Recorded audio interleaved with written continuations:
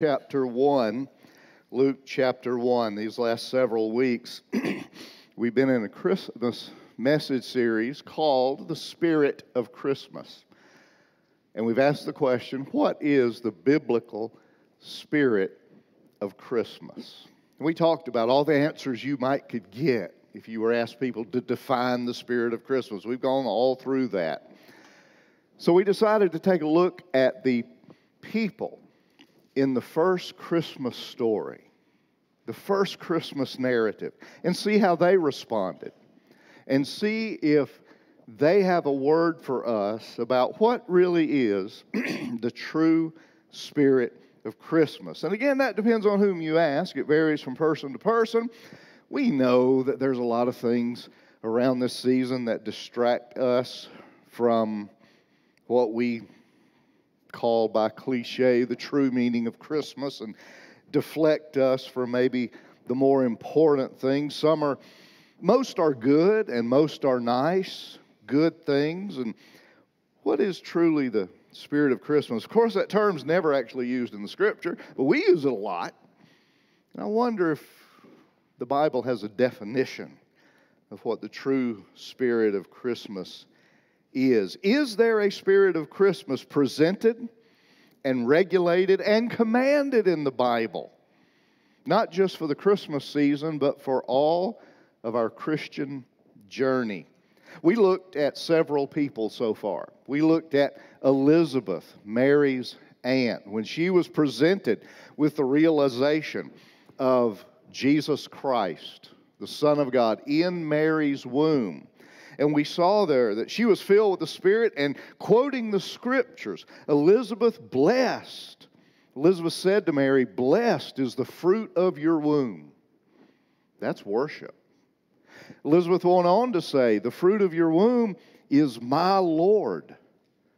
That's worship. We went to Elizabeth's husband, Zechariah, who was a temple priest. And when John was brought to the temple to be dedicated, he understood that John would be the forerunner of the Christ. John the Baptist would prepare the way for the Christ. And in knowing that, Zechariah, quote, "blessed God." That's worship. And then he sang a song. In Latin, it's called the Benedictus, the Song of Zechariah, in which he continued to praise God for the coming Messiah, of whom his son would be the forerunner.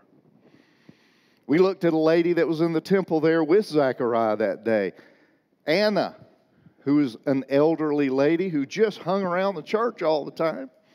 And when she saw the worship of Zechariah, she too, and I quote, said, "Glory to God." And she also sang. We talked about the angels on that night of Jesus' birth, who sang, "Glory to God in the highest." That's worship. We talked about the shepherds upon seeing the angels and hearing the angels and going to Bethlehem and seeing the baby Christ in the manger, returning back to the shepherd fields, and they said, quoting Scripture, glorifying and praising God. There was a man named Simeon also at the temple that we looked at. And when he held the baby Jesus and realized this is the Messiah, he sang a song. First, the Bible says he blessed God, and then he gave us a song. In the Latin, it's called the Nunc Dimittis, the Song of Simeon. Again, the song that praised God for the Messiah. Again, Anna gave thanks to God. And we looked at the wise men when they came to visit Mary and Joseph a couple of years later. And as they were leaving, the Bible says they were filled with exceeding great joy and worshiped Christ. Do you see a theme? Do you see a pattern? Do you see a template? Blessing God, thanking God, saying glory to God in the highest, praising God, giving thanks, being filled with exceeding great joy, and worshiping the Christ. Now we come full circle to a certainly major player in the Christmas narrative. We come all the way back to Mary herself. Mary herself. You don't have to turn there, but in Luke 1:26, chapter 1, verses 26 through 38, you read the story of how Gabriel was sent from God to a city of Galilee named Nazareth, of all places, to Mary, a virgin who was engaged to a man named Joseph. And the angel Gabriel, first he had to tell her, don't be afraid, because she was in the presence of an angel.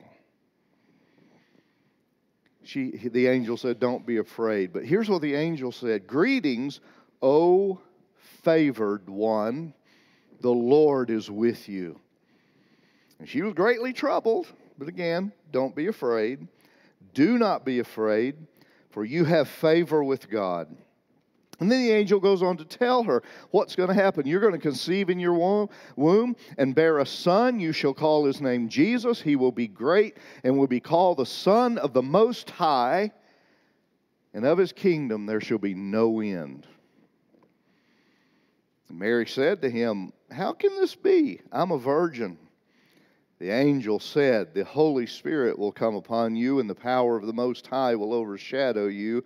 The child will be born. He will be holy, the Son of God. And behold, Elizabeth in her old age has conceived a son named John. Nothing is impossible with God, he says. And then Mary responded.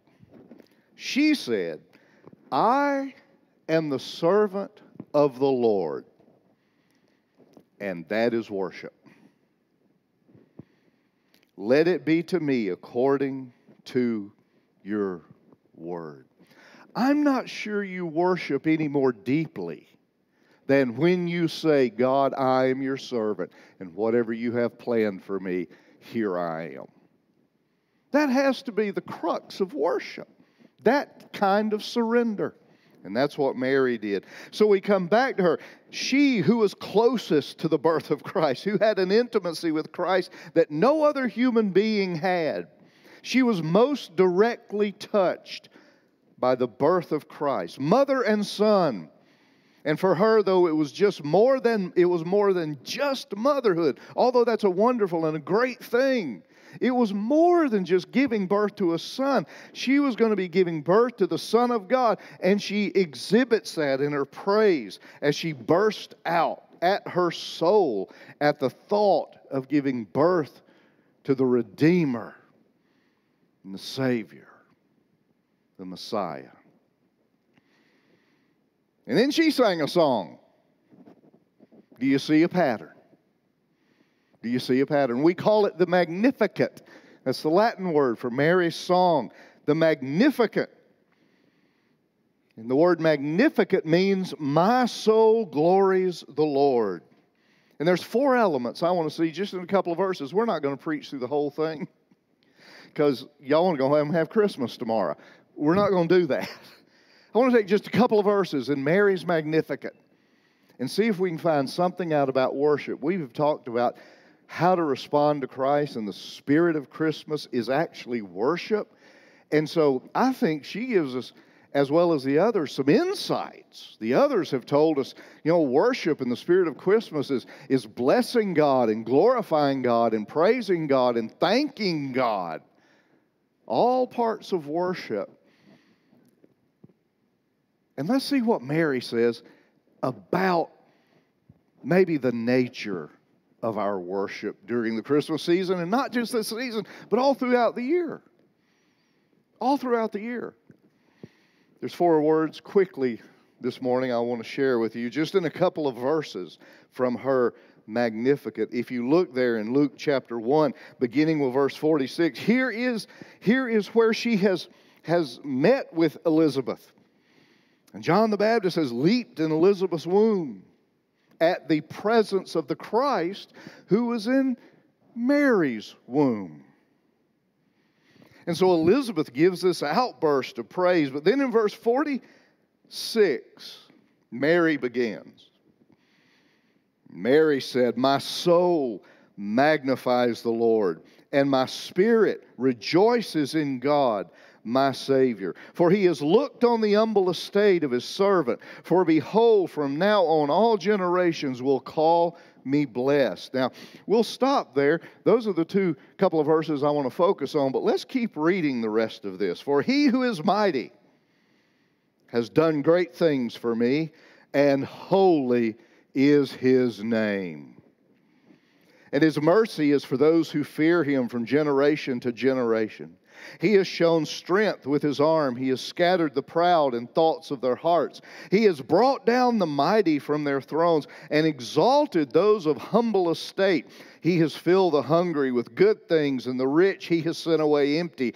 He has helped his servant Israel in remembrance of his mercy, as he spoke to our fathers, to Abraham, and to his offspring forever.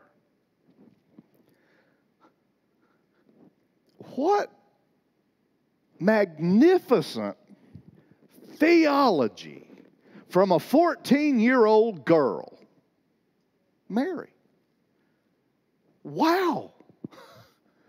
This is not a theologian talking. This is not a preacher talking. This is a 14 or 15-year-old girl that knows all this about God. I'll return to that, Lord willing, in a moment. What are 4 elements here that she gives us here? First of all, worship is internal. Look again in verse 46. Mary said, my soul. The Greek word there is psyche. Psyche, who I am. My soul, the very depths of who I am, magnifies the Lord. And verse 47, my spirit, pneuma. My spirit, that which gives me life, my breath. She's saying the deepest part of me, as directed and driven and engined, if you want to use that word, by the very breath of me, the very depth of me gives glory to God.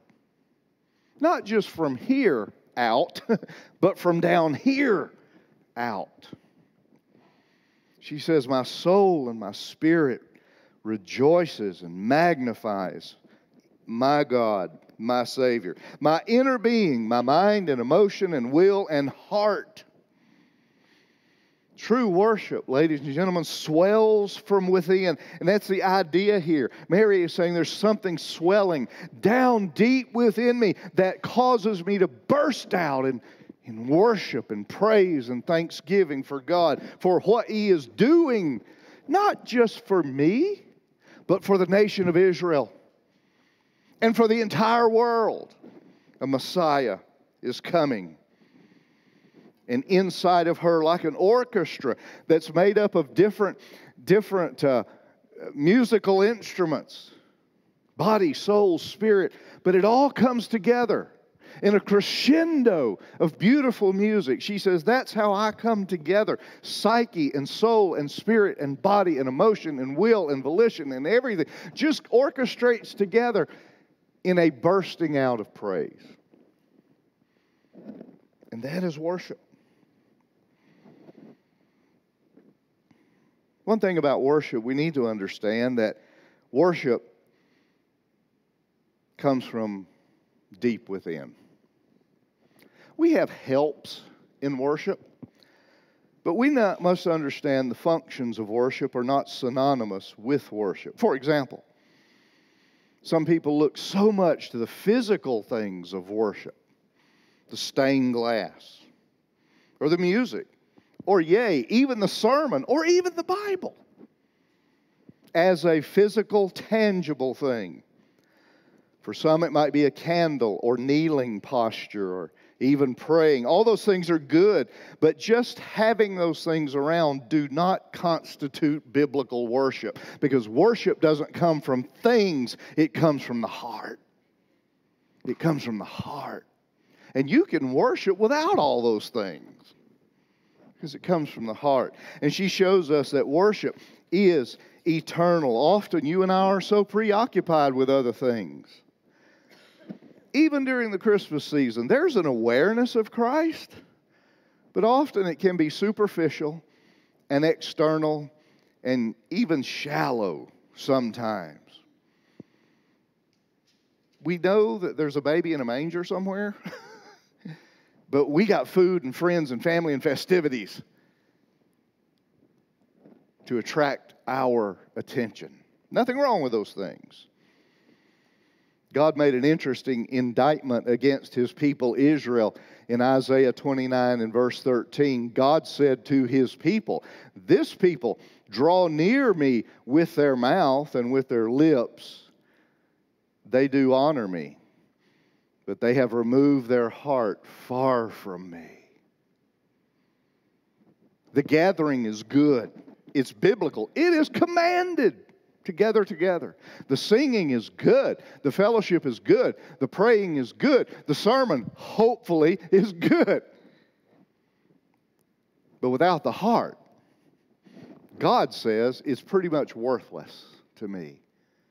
If this doesn't capture your heart, if worship doesn't capture your heart, God says you can sing the songs, you can say the words, you can do all the Jesus talk, and sing all the Jesus songs, but, and I quote God here, they have removed their heart far from me. Worship is internal. It bursts forth from a recognition of who God is and who Christ is and who the Holy Spirit and what God has done through Christ for us and through His Holy Spirit. We burst forth in worship. Worship is eternal. Secondly, internal. Worship is intense. When you dig into the text here again, verse 46, "And Mary said, my soul, my psyche, the deepest parts of me, magnifies the Lord." The word magnify here is megalune. Mega, big, huge, gargantuan. This is where the Latin word magnificat comes from.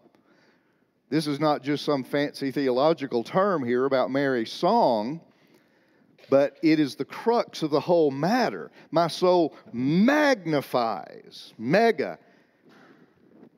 And it comes from two Greek words, mega, big, large, loud, gigantic, huge. And another word that means loud. It's almost redundant. Loud and intense and continuing. We'll get to that in a moment. The word lune means to cause to swell or to grow, to get larger. So Mary's sitting here with the realization that the Messiah is in her womb. Her Aunt Elizabeth, her baby just leaped in her womb. She's had an encounter with Gabriel, who said, "You're going to give birth to the Messiah and the Redeemer of Israel." And so she quietly goes to a back room, dims the lights, and she's just really quiet. Is that what happened? No. Her praise there with Elizabeth swells. It gets bigger. It's loud, and it's continuing. Verse 47, "And my spirit," again, rejoices. That word means to be overjoyed, over the brim, joyous, way out yonder, full of joy.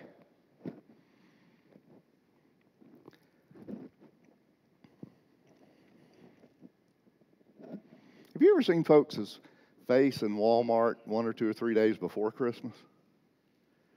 Not a lot of joy. Not a lot of happiness. In fact, if you bump buggies with them, you may meet Jesus that day. This is the most joyous season of the world. We all know that. We laugh about these things, don't we? You know why? We center our joy during the Christmas season in the wrong things. Nothing wrong with gifts. Nothing wrong with shopping. We've been all through that through this series. Nothing wrong with those things. But where is that joy? For Christians, I expect pagans to be mean. I do, and no offense, but I expect unbelievers not to be joyous. But we Christians have every reason to be intense about our worship. She says, my soul mega swells. It mega grows and crescendos with overjoyed. She's not in a quiet corner somewhere expressing a few nice thoughts. She's not back in a corner somewhere patting her pregnant tummy saying, "Isn't that nice? Isn't that sweet?" No, man, this gal here, she's overwhelmed by the presence of Christ.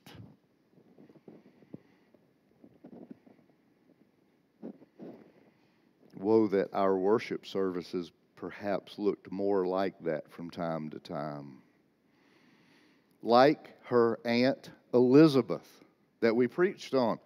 She responded the same way Elizabeth did. With joy and swelling praise to God.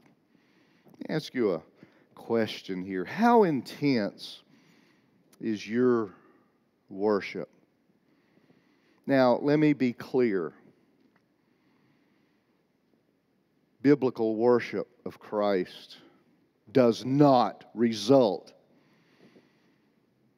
in idiocy and indecency. He does not call us to roll on the floor and swing from the chandeliers and spit and vomit and bark like dogs. Amen?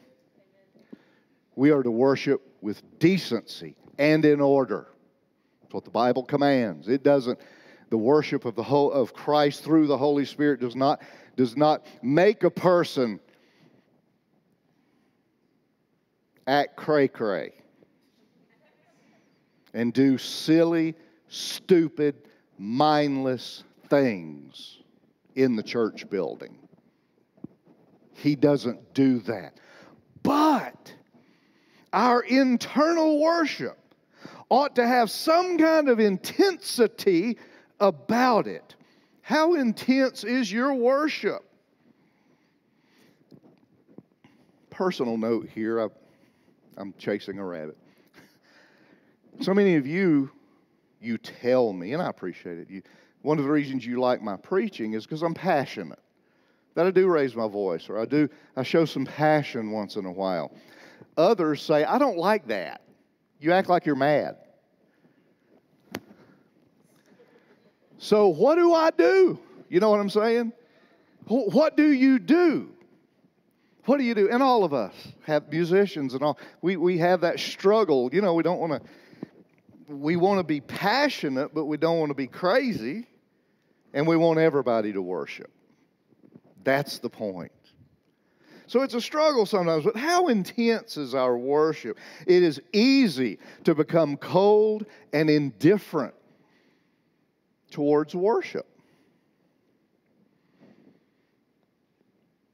When's been the most intense time of your life? And think about a positive thing here, maybe not a negative thing.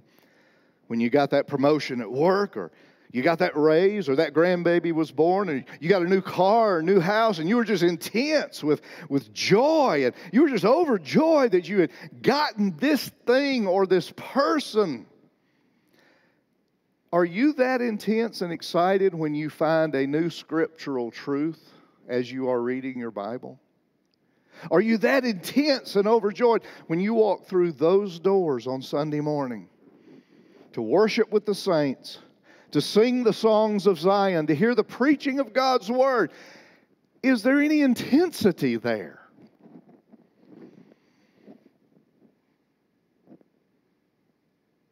I've said this a couple of times lately, but perhaps our lack of intensity in worship is exhibited by our dragging in late and yawning through the music, or sleeping through the sermon, or just skipping it altogether. It speaks about our worship. I understand there can be an acquired boredom with church. I think probably all of us have visited or gone to churches that were not intense in worship. And there was some boredom, and I understand that. But ladies and gentlemen, something is wrong when souls are not stirred by Christ-centered music, and minds are not strengthened by Christ-centered sermons, and hearts are not warmed by Christ-centered fellowship. Something is wrong.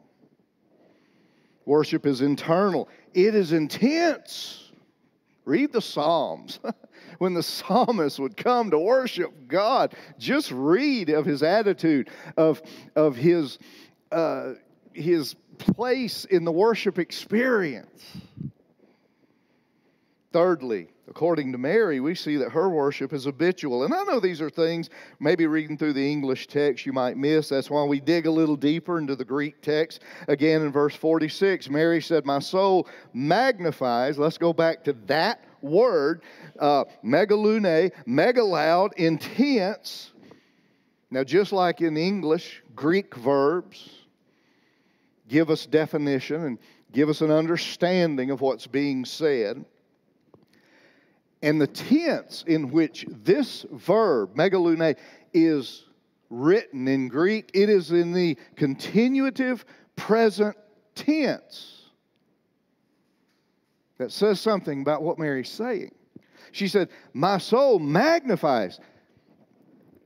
My soul magnifies. Not just this morning at 10:30, but it continues in wherever I am. Whatever present moment I am, it continues. It's a continuative verb. She says, I'm doing this right now with Elizabeth, my aunt. We're both praising God intensely, internally, but it's not going to stop when I go home.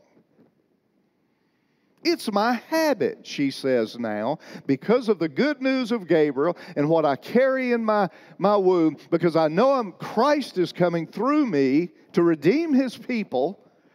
I'm going to keep praising Him. I'm going to keep continually every moment. That means I worship Him not just at 10:30 on a Sunday morning. That's good and commanded. But I'm going to do it too when I leave here and go to the Brickery for lunch, or Applebee's, or Waffle House. It's hard to praise God in Waffle House, but it can be done. We do it.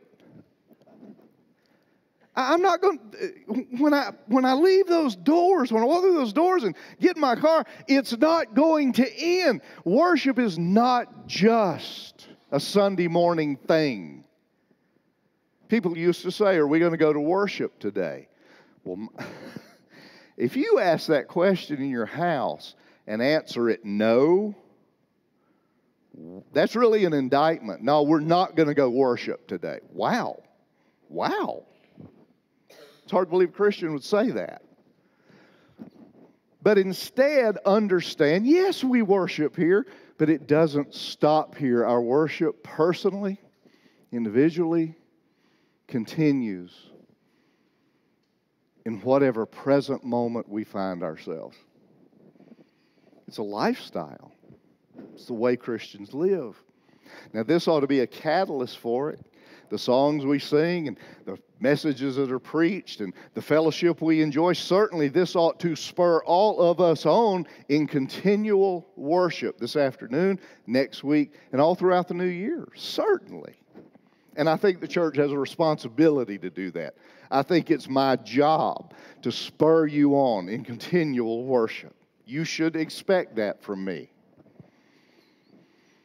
It's intense. It's habitual. We love that phrase. And I couldn't help but think about this in preparation of this message. We love that phrase, God is good all the time. All the time, God is good. I believe that. God's a good God. Although His goodness and what I think His goodness should be has two different definitions. God is good all the time. All the time, God, all the time. He is a good God. That's one of His divine attributes. Yes, He is. But we love saying that when everything goes right. I got a great parking space at Walmart. God is good. I got a raise. God is good. We finally got our dream home. The kids got a trophy. Our team won. God is good.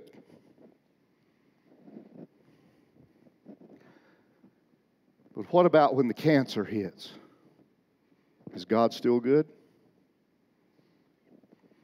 What about when, like my family and many families, you get that 2 a.m. phone call about a wayward child? Is God still good? Does He still demand my worship? Is He still worthy of my worship? Is He still a good God? Is He? Can I still worship Him? Can I still say, God is good, even when there's nothing good happening at the moment? And that's why we have to train ourselves to worship. We have to be deeply involved with the Scriptures. We have to let the Scriptures guide and shape and direct our understanding of God and who He is and what He's accomplishing in His Word, in the world, through His sovereign will. We've got to understand, yes, God has a plan for my life, but I'm pretty sure it looks nothing like the plan I have for my life. But God is still good.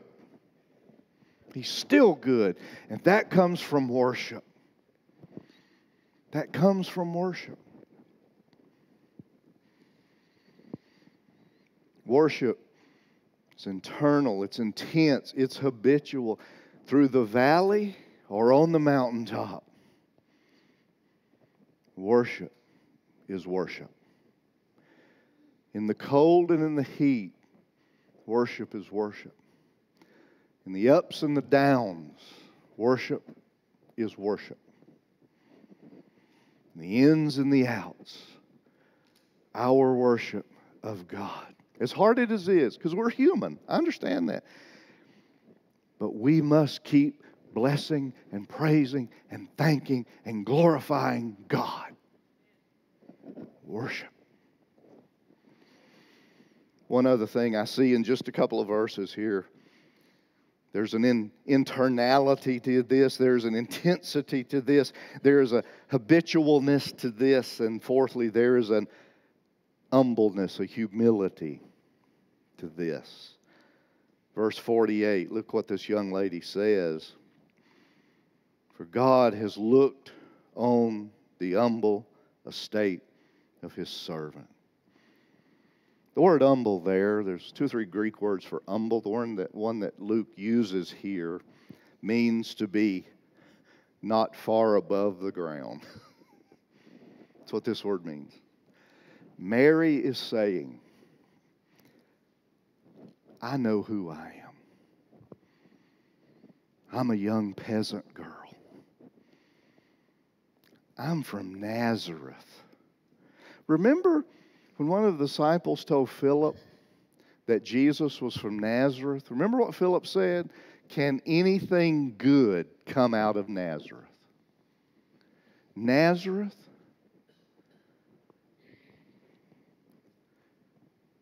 Checking to see who we got here today.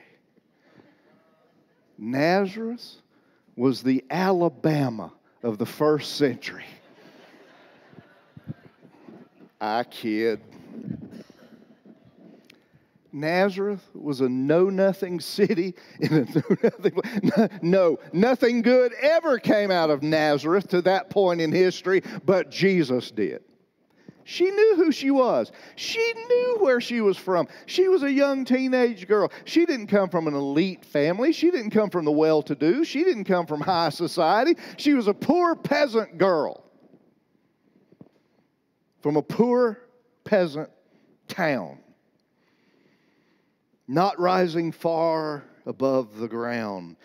But in praise, she said, God has looked on my humble estate. She knew who she was. She said, I'm a nobody. At best, I'm a handmaiden.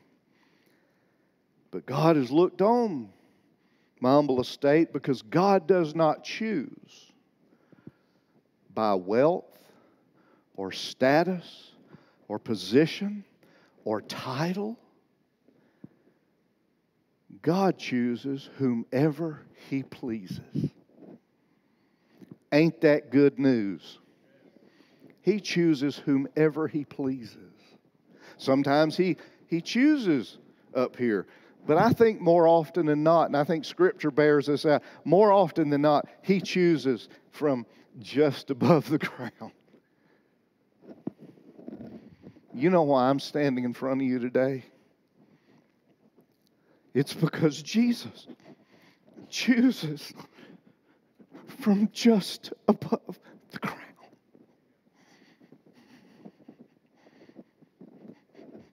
And there was a humility to her. And that humility found itself and gave expression to her worship. Humility. Be clear. Hoss, you don't strut into worship. You don't strut into the presence of God. We come humbly. And we rejoice that He would even allow us to be here. You don't belong here. I don't belong here. None of us belong here. But God, who is holy, through the work of His Son Christ, who is holy, through the death of Christ, gives us this opportunity to be here. We don't deserve this. We didn't earn this. That's what Mary's saying. I know who I am. Some strut into worship as if God should rejoice that they are here. Pride never promotes genuine worship. I refer to it often because it's such an clear story. In Luke 18, Jesus tells a story about a Pharisee and a publican that came to worship one day. They went to the temple to worship. And the Pharisee, you know the Pharisees, they were the religious big dogs. They were the religious elite of the elite. To be a Pharisee, you had to meet many standards. You usually had to be rich, and you had to know certain amounts of Scripture, and you had to usually kind of have to be from the right family. They were the religious uppity-ups of Jesus' day. They wore the right garb. They wore the right clothes. They prayed at the right times. They attended the temple. They gave the right amount of money, but they all did it hypocritically. They prayed so everybody could hear them. They gave so everybody could see them. Everything they did was hypocritical, but they looked good on the outside. I mean, these were the guys we make preachers and deacons out of, okay? No offense to preachers and deacons, but you know what I'm saying? I mean, if a Pharisee, this is the guy you wanted in the church because he looks like the part, but looking like the part doesn't mean you're playing the part. Or even know what the part is. So Jesus tells a story. Here's these super religious Pharisees. And one of them comes to worship one day. And he comes in proud and he struts down the aisle. And literally pretty much says to God, I know you're glad I'm on your team.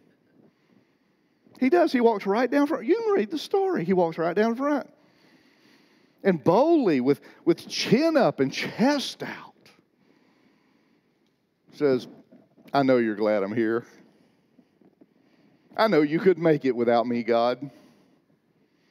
You know, one of the most liberating days in my life, and I'm very serious about this, was several years ago, while I was pastoring here, when I realized that God can make it without me. He can make it without me. He doesn't need my advice. He created a universe. And I wasn't there. How did He pull that off? So this Pharisee he knows God's glad he's on his team and that he's representing for Jehovah God. Now, there was a publican. Now, publicans, Pharisees were with a capital P. Publicans were with a small p.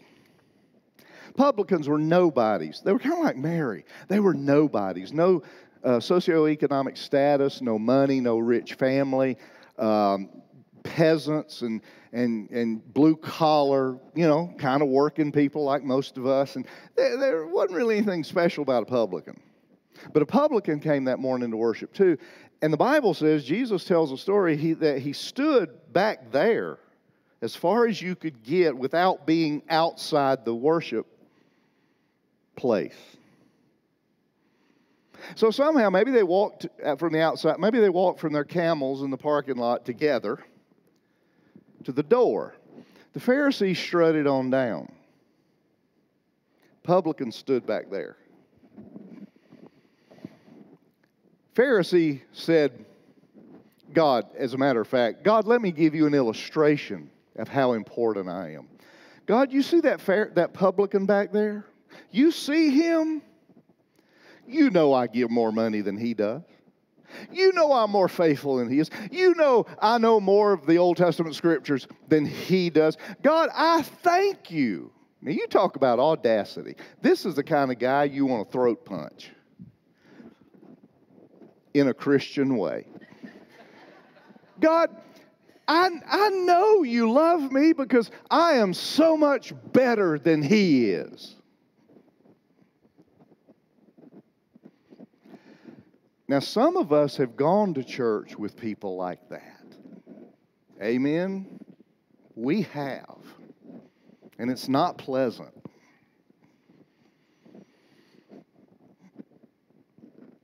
So the Pharisee does his spiel. Publican stands way back there. And the Bible says the publican smote his breast. That was an old Hebrew way of showing humility, to physically go like that. He smote his breast in humility. And all he said in worship that day was this: God, be merciful to me, a sinner. And Jesus then asked the question, who do you think left the temple righteous before God that day? Rhetorical question. He was that publican. Ladies and gentlemen, we don't strut into worship. We don't bring our pride in here. None of us have a reason to even be here outside of the Lord Jesus Christ. Pride never promotes worship. And God, be merciful to me, a sinner, is a prayer that is the heart of true worship. God, be merciful. So this was Mary. Her worship was internal. It was intense. It was humble. It was habitual. It wasn't going to stop that day. What does that say to us at Christmas time? There is no worship at Christmas unless it acknowledges Christ as the Savior from our sins. There is no worship at Christmas or throughout the year unless it realizes that we have no claim on worship or Christ or goodness or heaven outside of Jesus Christ. Every individual in the early Christmas narrative worshiped God by blessing Him, praising Him, rejoicing in Him, thanking Him, glorifying Him. It all constituted worship and the spirit of Christmas, whether it was singularly or personally or cumulative or communally with others publicly. The spirit of Christmas is not family or food or festivities, although all those things are good. Those are good things. Without the worship of Christ, they miss the mark. I mentioned this last week, and I want to mention it again before we close this series. I'm just intrigued in the whole Christmas narrative here about all of these people. You had ladies worshiping, like Elizabeth, Mary, Anna. Ladies worshiping. You had not far from the ground shepherds kind of the lower guys in the world back then. Shepherds were of a low class, and you had low shepherds worshiping. You had Simeon, a guy who hung around, very righteous man, hung around the temple all the time. He was always at church. He was worshiping. You had Anna, a widow who was always at the church. She worshiped. You had the angels worshiping. You have brilliant wise men, educated, intellectuals coming and worshiping Jesus. Isn't that beautiful? Again, you don't have to be rich or poor or educated or uneducated. There's no criteria for any of that. It's just realizing wherever you're stationed in life that humility breeds worship, and we all owe Jesus the debt of worship. We owe Him that.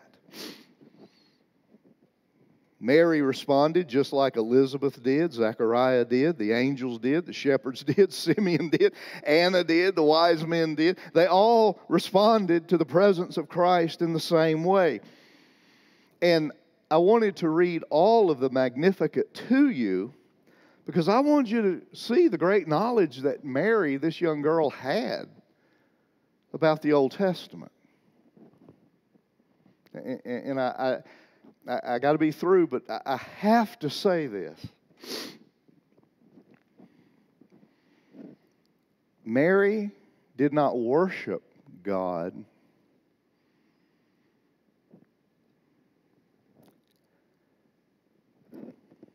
I'm looking for a word. She didn't worship Him stupidly. Did you follow when I read this? She knew God's work in the Old Testament. She was familiar with what God had done with Israel. She was familiar with the doctrine of God, who God is, what God had done. You read down through here, your mercy, you've shown it to generation, your strength. Look at all the things she said. The mighty, God, you are mighty. You've done great things. You are holy, merciful. You've shown strength. You've scattered the proud. You've brought down the mighty. You've exalted the humble. You fill the hungry. You've helped your servant Israel. You've spoken to our fathers. How did she know all that? Because she had been a student, even as a young girl, she had been a student of the Old Testament. She knew the story of God. And it is reflected in the song that she sang. As a young girl, Mary knew more about God than many folks who have been in church 40 years. I don't say that condemningly. I put that on preachers. We should have done a better job teaching people. I put that on us. Now consider that Mary had a good knowledge of God's history. Yet, as a girl, as a woman, she had no access to the synagogue where that was taught. They wouldn't let women in there. She had no access to a priest. She had no access to a rabbi because rabbis only chose young men to follow them. She was a woman in this culture. I'm not saying it was right. I'm just saying this is the way it was. Women weren't taught. Women weren't allowed to be educated. Women didn't have any status. And here's this little 14, 15-year-old girl that somebody has taught the Old Testament to. I'm guessing her parents, because she had no access otherwise. She knew God. She knew the activities of God. Her parents taught her well.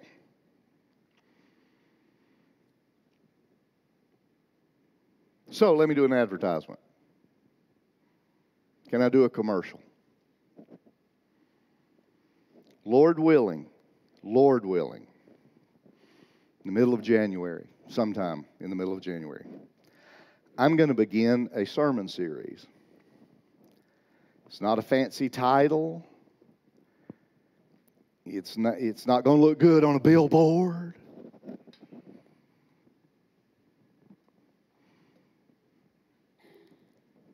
I'm going to do a sermon series, Lord willing, called The Doctrine of God. Now, before you think, you talk about God every Sunday, it's not going to be like that. And I ask for your prayers, because sometimes I'm convinced many church people claim to have a God, but they don't know anything about Him. They know nothing about Him. In fact, they're going to stand, if they go to heaven, they're going to stand before a God about whom they know very little. So, Lord willing, and I began study on it months ago. It will be the hardest, most difficult sermonic undertaking I have ever undertaken. And I stand fearful, trying to preach a series on the doctrine of God. So I need your prayers. But Mary was taught the doctrine of God. That little young lady knew God. She knew the Old Testament. She knew God's history. She knew the strong arm of the Lord. Somebody taught her that. And I just wanted to throw that in. So the spirit of Christmas is worship. And worship, not just at Christmas, but all throughout our Christian experience, should be internal. It should be intense. It should be habitual. And it should be humble. That's the spirit of Christmas.